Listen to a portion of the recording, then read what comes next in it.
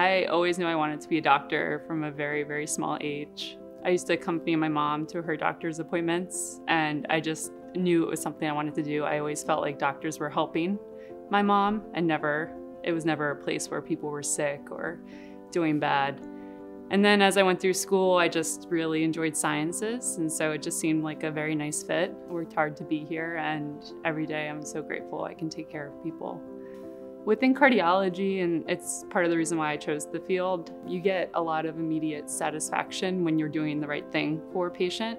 You know, they come in, they feel very short of breath, or they have chest pain, and you do something about it, and then they immediately almost feel better. And so that satisfaction of someone, you know, saying, wow, I feel a lot better than I did yesterday, and seeing it, and then knowing that you're the reason why they feel better, really is just very, feels good.